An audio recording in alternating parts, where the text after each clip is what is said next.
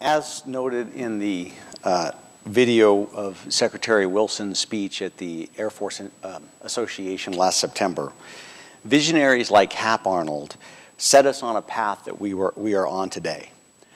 During World War II, the Germans advanced scientific research quickly, and Hap Arnold saw this and realized the future success of the Air Force depends on scientific research and development.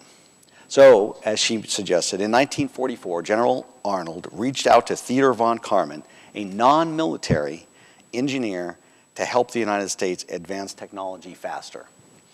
General Arnold realized that, and I quote, and I believe Secretary Wilson talked about this, but this is an area of emphasis for what we're trying to achieve. The technical genius which could help find answers for General Arnold was not cooped up in military or civilian bureaucracy, but was to be found in universities and the people at large, end quote.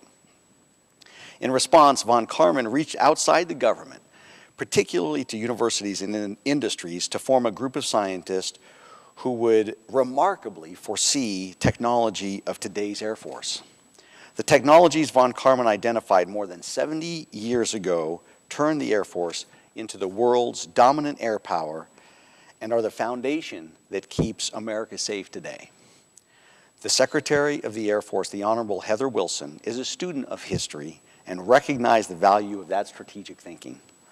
She's tasked the Air Force Research Lab with conducting this study to scan the horizon of science and technology and to draft that science and technology strategy for the Air Force.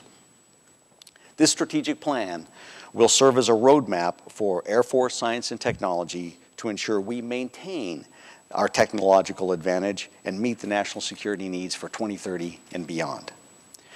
The reality of today is that many of the United States adversaries are advancing technology faster than we are.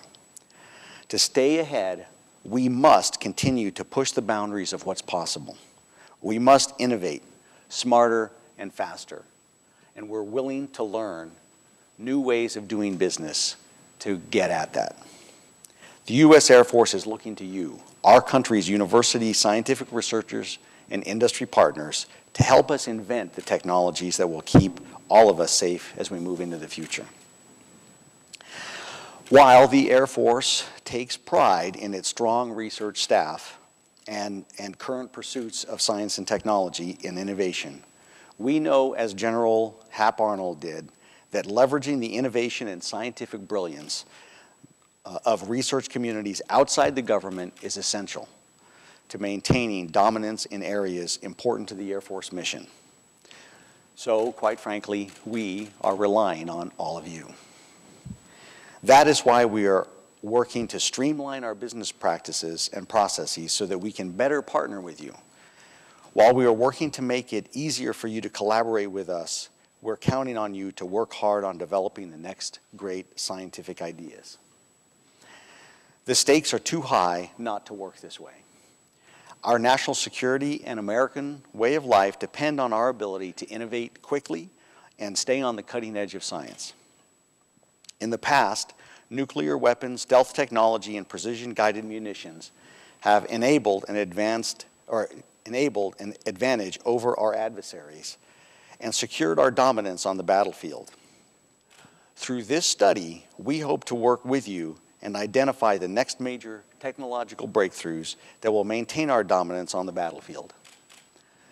Together, we lay the groundwork for the science and technology that will define the future of our Air Force for 2030 and beyond.